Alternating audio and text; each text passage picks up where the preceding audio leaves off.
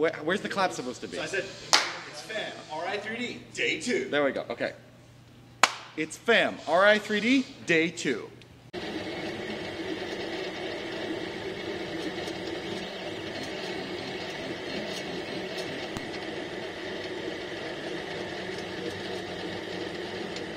Nice. Don't even worry about it.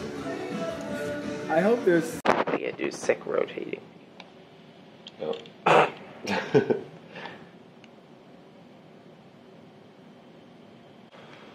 Alright, there we go. So this is where those dimensions are defined. Yeah. So I definitely think increasing that, and then looking into ways we can increase the depth. It has to extend past our frame, so we can put it on the rocket.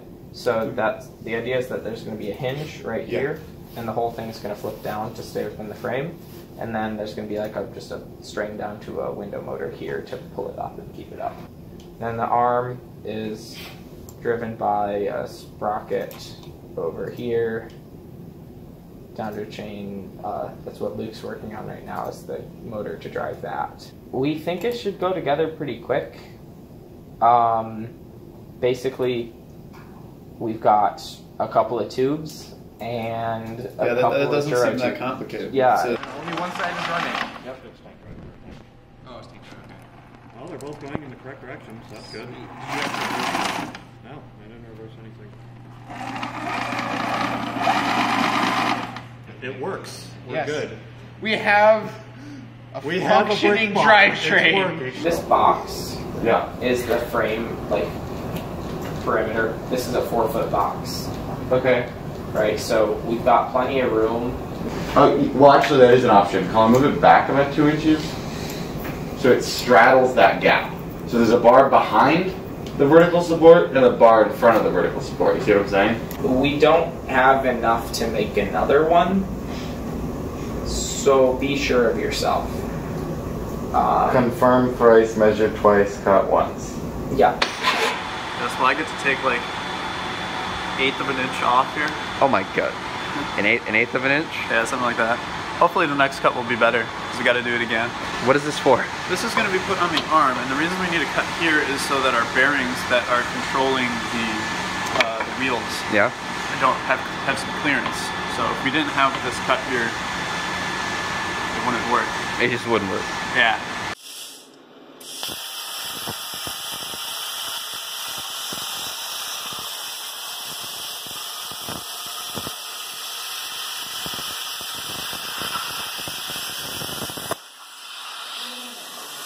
What are you guys doing?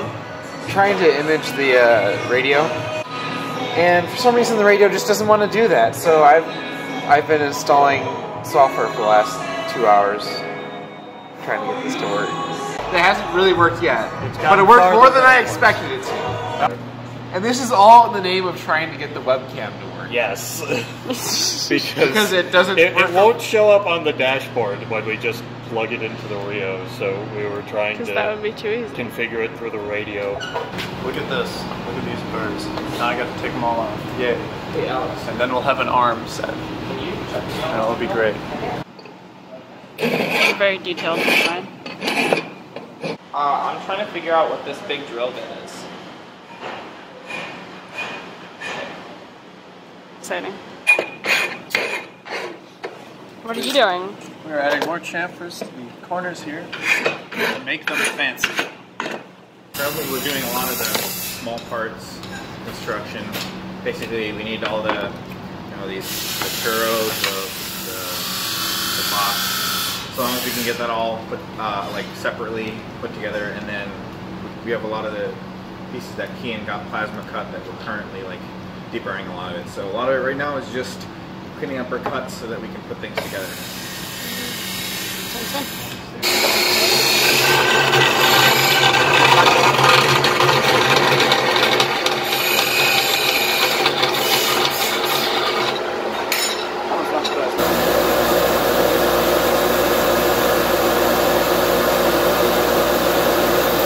Any progress?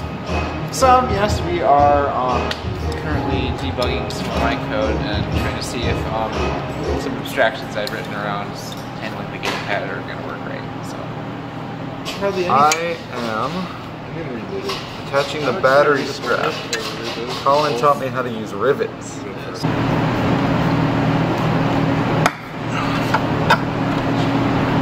a way to heal. Woo!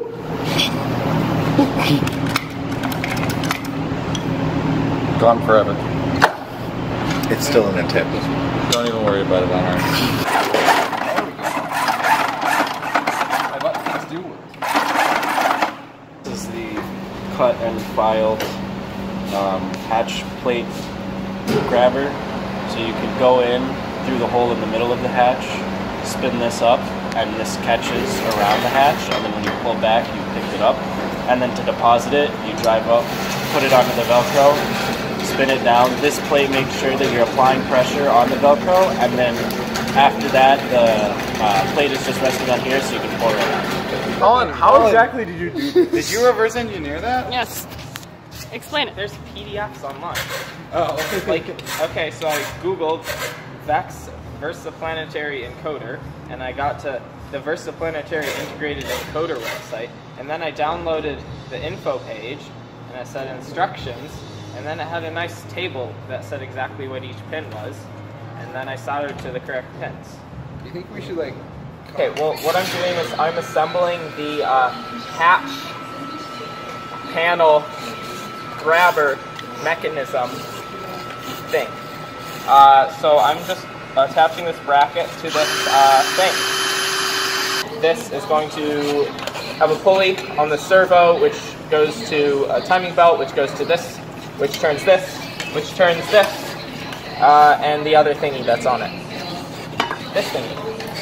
And that's going to be our mechanism.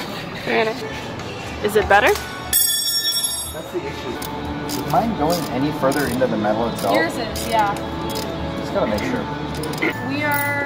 We have 2 plates, and these churros will go between them, and it's going to make the little kind of cradle for our ball intake.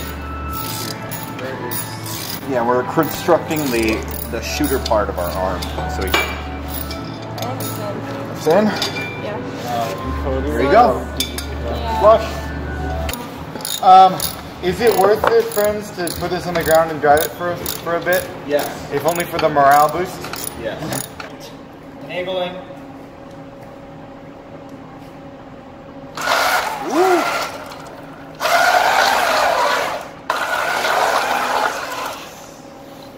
Huzzah! Is it drip?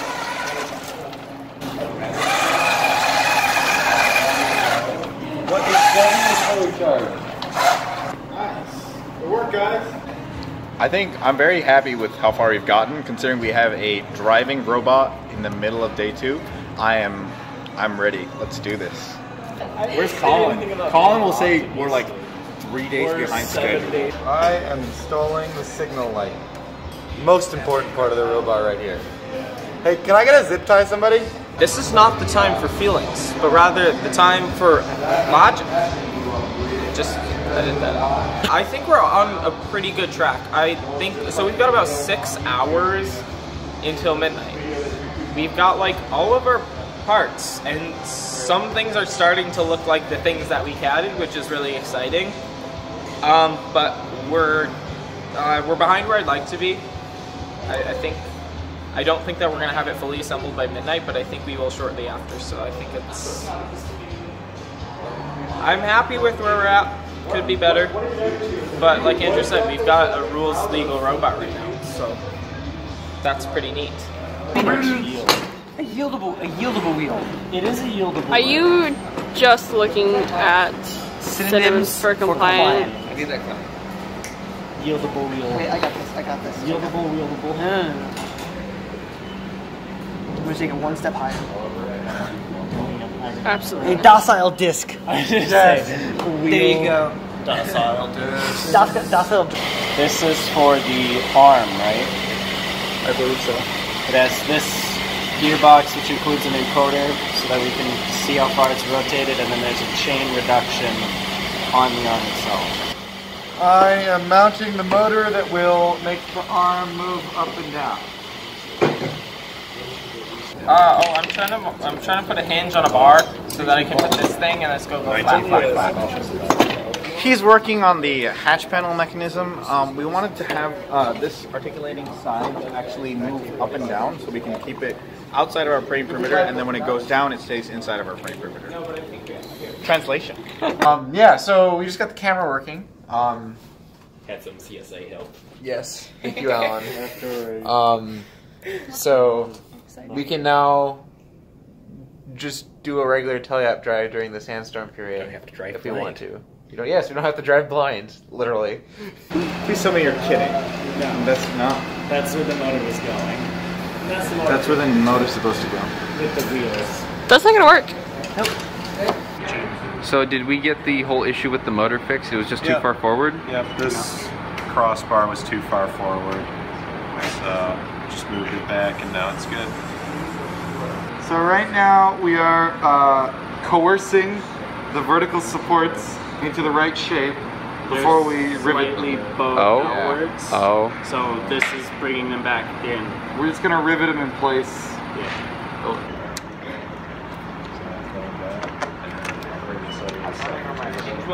But it was mine. I've like gone home from the bottom thing. Actually, that's Why? darn sturdy. Yeah. I can do a pull-up. I like this. That's a robot. I mean, this is.